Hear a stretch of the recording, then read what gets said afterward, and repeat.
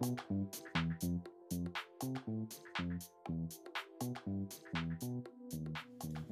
everybody and welcome back. Let's get into these shows tonight. So Black Ink Crew Chicago is back for season 4. Do not feel bad. The fuckery is still in tow. First of all, let me point out that Charmaine and Van both look great. They have lost some weight and they both look absolutely amazing. I'm sorry, I fixed this right. They look amazing. And I'm glad Charmaine lost her weight because she had put on so much weight. But you know, when you first fall in love, like she had with Nick, you do put on weight, and that's just typical. So hey, it is what it is. So anyway, I'm glad Charmaine finally got herself together with her job, because it looks like to me the DJ thing is really working out for her. Like, she looked like she killing it, and she sounded like she was jamming it, she was getting it or whatever. But she done got 4 on at what is considered the biggest concert that Chicago has. And he'll go up as a feature. They have, I think they call the concert Big Jams. I have family that live in Chicago. They used to talk about stuff like this. And other YouTube friends that live in Chicago that has mentioned stuff like this. But anyway, they have Chris Rock, Rick Ross, Lil Woozy, and a couple of more people or something like that. But to be featured with them, that's gonna put Ford like out there. That's gonna get him like seen. This is the kind of stuff that gets you featured on like Rick Ross, one of his songs or something. If you get featured on one song, that's the stuff that really gets you discovered. And I'm gonna be honest with you. You hear people on Love and Hip Hop every day, and they don't sound as good as Ford sounds. I think Ford really has something good going, and I kind of like his style and everything. So I think, you know, this is really good for him. And shout out to Charmaine with your hookup, girl. I was actually surprised, but anyway. Ford and Nikki, they're still going strong and they're still doing good. No baby. I was waiting to see if she was pregnant yet. Nick is still in Africa, so Charmaine is spending her time with the rest of the team when she's not working, which is good. I'm glad she's not cheating. I am looking forward to Nick getting back, because I think when he comes back, he's gonna propose, and I hope she don't hear anything with some girl from Africa just popping up saying that she was with Nick and now she's expecting a child. I don't want it to be any kind of situation or anything like that. And especially since for a change, Charmaine is doing good, and I don't want that to happen to her. So, since the Lake House incident with all them talking crazy about Kat and Ryan them and Rachel not wanting to film with her and saying she's out of 9 mad, Ryan is mad at everybody. He felt totally disrespected and whatnot. So apparently he hadn't been talking to him. They ain't heard from him, ain't talked to him. He ain't been there, ain't been showing up. But what can y'all expect? He kicking out all the money for 9 mad. Y'all, and I done said this other reviews. Y'all half paying booth rent. Y'all half be showing up for work. Y'all party when y'all there. Y'all do what y'all want to do. He is the boss at the end of the day. The lease was in his name. He was paying the lease on the place. He was doing everything. And y'all being real bad disrespectful. How many times can he say, if I have to choose between Kat and my relationship, I choose my relationship. I choose Rachel. I want Rachel. I want my relationship, and Kat being here is the issue. Because every day when you go in, they steady bringing it up. They steady throwing it in his face. And in order for it to be done with and to be moved on from it, he has to let it go. And if that means no Kat in the shop, then there's no Kat in the shop. It is what it is. And he keep telling y'all that. And if y'all can't comprehend it and let it go, I don't know how dumb you can be. So anyway, they sitting there talking and whatnot about Ryan. Tell me why Dunn is on Snapchat getting a blowjob. And I'm going to be honest with y'all right now. I feel like it was intentional. Because ain't nobody that stupid to be on Snapchat getting no blowjob unless they really want their relationship to be over with. I feel like he did it on purpose. I think he wanted his relationship to be over with. Because you can't tell me that he was just that stupid. You can't. He wanted that relationship over with. He did it on purpose so things would end. And I'm going to tell you something. Don't end your relationship for nothing to do with none of these reality shows. Ask Kirk and Rashida and ask some of these other people on these reality shows. Don't sell out for these producers. Because at the end of the day, when the seasons run out on these shows, all you got is each other. And don't ruin your relationship for it. I'm here to tell you. I'm telling you. Don't give it up. Ask Kirk. He threw his away for what? To be begging. So anyway, somebody gonna say, how you getting a blowjob and all this and you got your socks on? Girls, let me tell you something. When a man keep his socks on and he in your bed and he having sex with you, that means he don't give a crap about you. That means you ain't nothing to him. That means you ain't nothing. That's like the worst thing a dude can do is keep his socks on while he in the bed with you. That's just so impersonal. That's like basically prostitute sex. Like you just the prostitute. Literally. That's what that means. If you didn't know, now you know. The same for you guys. If she keep her socks on or she just pull her panties to the side, you don't mean nothing. You ain't even worth the time, okay? Anyway, they get to 9 Meg and the sign go, and that's your first clue. Where the sign gonna be? They ain't gonna take the sign off unless the place and the clothes will be going out of business. So they going in and everything has been, the word 9 Meg is spray painted and gone. All the stuff gone, all the artwork gone, all the paintings gone, anything of any value is gone. Ryan's stuff is gone. Like I said, anything of any value is completely gone. I don't understand why Ryan had to trash the shop the way he did. I immediately knew Ryan did it. It wasn't no surprise to me. Even the previews was obvious, but it wasn't no surprise to me that he did it. But I didn't see no reason in trashing the place out like that. You could have still painted over the word 9 Meg, took all your artwork and took all your stuff without trashing the place. That was just dumb to me. But I'm going to tell you what, that gunshot hole in the wall meant to him. 9 Meg was dead. And there was no resuscitating. With 9 Meg concerning y'all is dead. It's gone. And he was done with it. He wasn't here for it. And he was through with it. And it don't get no clearer than that. If y'all didn't comprehend that, you never will. Because that message was clear as day.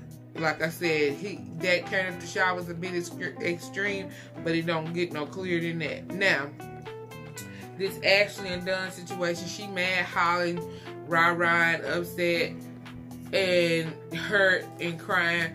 But we all know that at the end of the day, after about 5 more episodes, if not after 5 more episodes, by the end of the season, they gonna be back together. Because Ashley loved Dunn's dirty draws, and he done cheated so many times. I just don't feel like this is gonna be different from any other time. Even if they do actually get divorced, she still at some point is gonna take him back because she too jealous not to take him back. She just into him, and she is not gonna let him be. All that yipping and yapping she be doing, and it ain't nothing he can do that's good enough to appease her. And you think she finna let him go and be free of her and not be in his business and boss him around? I think not. So they'll be back together. But more on that situation later. I mean, we all knew he was gonna cheat. Look at the bachelor party. That was pretty much a surefire sign that he was gonna cheat. Then I'm gonna be all honest with y'all. If y'all pay attention to the show, the cameramen real petty, because they show the cameraman like zooming in when he looking at Charmaine and at the other women. And if you listen to some of the stuff he's saying with them, he halfway saying under, like, you know, he want to say something, but he ain't saying it because in front of the camera he trying to be a changed man. But it's obvious that he ain't. Like, it's all temporary. It's very obvious. So I mean, it was just to be expected. And I don't know why Ashley honestly thought just getting married, putting some rings on, was gonna make a dude stop cheating. I'm here to tell you, it don't make him stop cheating. All it does is make the relationship harder to get out of, because now it's more legal. Whereas if he cheated and y'all wasn't married, it'd be a lot easier to walk away and get out of it. Anyway, they keep on asking where Ryan is, like they really can't find him. Y'all know where Ryan hang out. Was he really hiding that hard? Because he was probably at home just not talking to y'all. And I feel like if y'all really wanted to talk to him, y'all could just roll by his house and talk to him. So I feel like that was for cameras. I really do. I feel like a lot of that was just for cameras. Because I just feel like if they wanted to talk to him, they could have talked to him. Just that simple. But if they want to just keep faking the funk, y'all go back and watch my old videos. Y'all know the producers have a habit of messing up this show with editing and stuff that makes you be able to see how scripted it can be. So anyway, they all get together with Charmaine leading the bunch, and she has voted and determined that Van needs to get up with Ryan and go talk to him and find out what's going on with this shot, because they all want Nine Mag back, and they need to get back together to see what his issue is and why he mad or whatnot. So they are like, no, y'all know my attitude bad, and I can't be getting in no trouble, because I be done, you know, I'm gonna be done put hands on Ryan basically and be done hit him. So no, it can't beat me. Boy, G done jumped over, turned around at the hill, and she done set up, and she done went all in on Van, and basically was like, you supposed to do this, that, and other. And he looking at her, he like, and she got him together, gave him that pep talk, and he's like, okay, yeah, I'm talking around. I'm like, boy, if she don't have you whooped, but that's how it's supposed to be. You ain't whooped, you just been a man for your woman. But anyway, that's what happened when you got a strong black woman. That's how it turned out. But anyway, y'all know, when them two get together, they liable to square up. So I can't blame Van, because they supposed to be friends at the end of the day. He really don't want to fight Ryan. And he don't want to get back in no trouble. He trying to break his probation or nothing. Putting hands on Ryan, a little scared. Well, I ain't gonna call him scared, because Ryan don't mind blowing up or whatever. Anyway, moving on. Charmaine, when I tell you, when she lost her weight, she looked so good in that dress, and I'm so glad, because she don't look like a skank hoe no more. She actually looked classy in her dress, and she looked clean, and it was so nice to see one episode with her without her funky twat in the air, looking like it smelled like roadkill. It was nice to see her look better and not look raunchy and nasty. I hope she watched last season and seen how disgusting she looked, because she looked good tonight. She looked so nice. She looked like she smelled good. She looked clean and it put together and everything. And I hope she looked like that the entire season.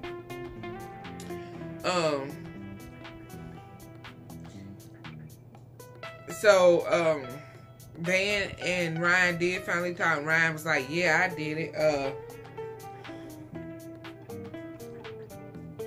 Excuse me, I'm so tired. Van said they supposed to be partners and friends and all this stuff.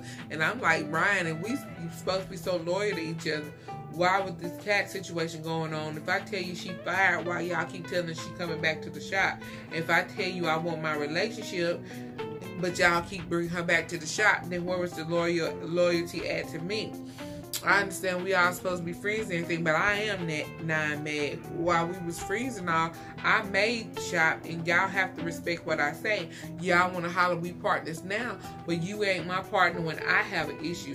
You let all the females tell you what to do and let them be right in the situation, but you don't want to hear nothing I had to say in the situation. Basically, Ryan owned up to what he did. He never said he was wrong in the situation. Now, it was some lying in the situation, and Kat was trying to lie for the producers and for the cameras. That's why they was telling her to go ahead, Becky, and that's why they jumped. That's why Rachel had jumped all over production, because they said they weren't even about to pull it and be trying to use them as no pawns and mess up their relationship just for no ratings when they was over there at the one little rental house on vacation. But see, and that's what I like about Rachel. She ain't about to be faking the fun with that stuff she be trying to do. But anyway,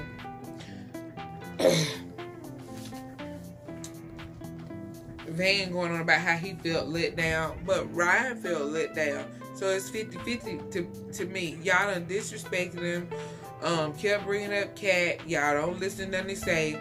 Van jumping on him all the time and trying to beat him up and all of that over everything that Kat said. And at the end of the day, Ryan is the boss regardless. That's it. You should have thought about that before you was throwing chips inside his head or whatever. What kept making the smart comments first before the chips was thrown. Because the smart comments got the chips thrown. That was last season. If y'all don't know, y'all better get on VH1 and catch up on the little app or whatever. But anyway, then Van supporting Kat while you was locked up in jail. Van, you missed a lot of stuff, because let's keep in mind, Kat walked out on 9 Mad. She went and started her own business. She didn't care about Ryan losing money. She wasn't paying no booth rent. She wasn't helping do nothing. And then when she couldn't afford her booth rent out there in California, she wanted to come crying and whining and coming back. And she didn't care about coming back because she found out that Ryan was going to be with Rachel, and she wanted to break them up.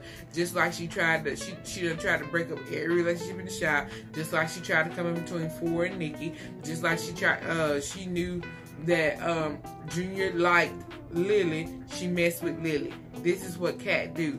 She is the Donna, like Donna from Black Ink, New York. She is the Donna of the shop. She trying to sleep with she done slept with everybody up in the shop. She don't even try to get with Danielle. She done mess with everybody in the shop. She is a whore.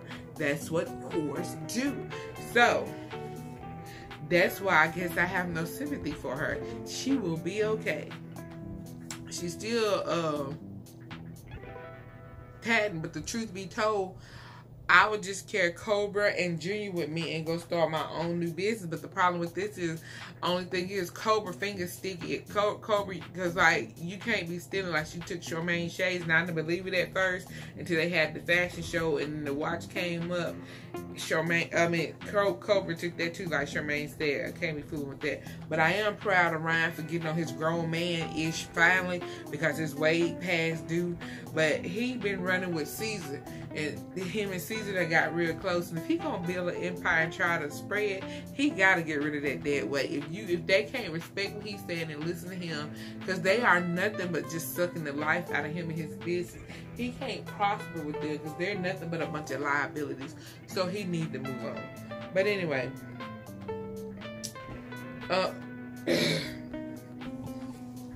let's see what else happened. Ashley talking about she was sneaking into the house. Was it just me, or was that door already standing wide open when she like opened the storm door? The wooden door is already open. What production was standing up in there with their cameras already waiting. And she talking about she's sneaking in, but you pull her to your house and the door unlocked and open. This is what I be saying. This show so staged, it get on my nerves. When they do this show, production messes up this show so bad it just takes away from the show because it's too fake for me. Like I said, if you watch some of my other shows from last season, you'll see where I point out how fake this show be. It just gets on my nerves. But anyway, Ashley and Dawn, so they Dawn they start meeting them and talking. She going on about how many texts she got, and she got their texts and all this kind of stuff. I don't mean no harm, but I need more than just text, because you can get on the computer and send text from within another program free online and put in his number and say he texts me, or she could have been setting the stage where it say he texts me, here go the text right here, and been sending it to herself and set it up. So I need you to send me better receipts. I'm gonna need pictures. If you said you've been sending my man over a year, give me some Snapchats, give me some pictures. I need better receipts. You can't just say I got a couple of texts to me. That's my husband. You got to give me better receipts. So Ashley said she got receipts. I hope it was some good pictures in there, some good documentation, not just some screenshot, a couple of messages that the girl took this morning without a good timeline, some timestamps, something that she can validate that Don was missing. You understand what I'm saying? The text got to coincide with his phone bill, and they got to coincide with a point in time he was missing. I know he said he was going such and such, but he was where. You understand what I'm saying? If not, you're gonna need something other than that. So in this whole situation, Don peed me off because he kind of like had time out. You know how I feel? I can't be under the same room with my kids at night. Boy, ain't nobody about to have sympathy for you throwing away your marriage and your relationship. What was wrong with you? What was you thinking? You crazy. And Ashley, you better go and leave him alone. You should have left him alone a long time ago when he cheated. Cheated like 2 times. And I ain't gonna say a man that cheats always a cheater. That's not true, because if a man want to change, he'll change, and he will do right by you. But Don is not trying to change or do right by you. So at what point are you gonna make up your mind and decide, okay, look, he don't want to do right. I need to go on and move ahead. If she go on and date somebody else and try to be happy somewhere else, then he may decide to go on and get it together. And then he come about, but I'm saying I'm sorry. I mean, Don, just because you say you sorry, she done heard you say you sorry so many times. At this point, is null and void. But anyway, Ryan, they ain't got to go to the rest of the group and tell them that Ryan told them in 7 days, they locking that place up because the lease is over with. It'll no longer be their place. It'll probably be rented to somebody else or something like that. But it won't be their place anymore. And it is what it is. So now they looking stupid trying to figure out what they gonna do. So now they gonna have to start being responsible and actually pay a lease somewhere and see all the stuff that Ryan was going through, get the lights, the light bill. And then Ryan left the lights on over there. I wouldn't have left the lights on over there. If the lights are on over there, it's because the building owner have them on. They wouldn't be on in my name still. So yeah, I caught that. I caught that little bit of tea, because the day I got my stuff and left, the next morning when they went walking up in there, like when Charmaine flipped them switches, them switches wouldn't come on unless he was being respectful and letting everybody get their stuff out of there that he didn't wreck before they left. But that was real tacky of him. He shouldn't have went and been wrecking other people's booths or nothing, unless it was Katrina. But anyway, they all hollering that they thought Ryan was better than that, but I ain't even trying to hear all of that, because every one of y'all, Ryan wasn't y'all boy when y'all was Team Katrina. So let that be that. And that's all for this episode. This got a little longer than I wanted, but this is a new show and it was gonna be long. The rest of them will be short, and I'll catch y'all in the next one.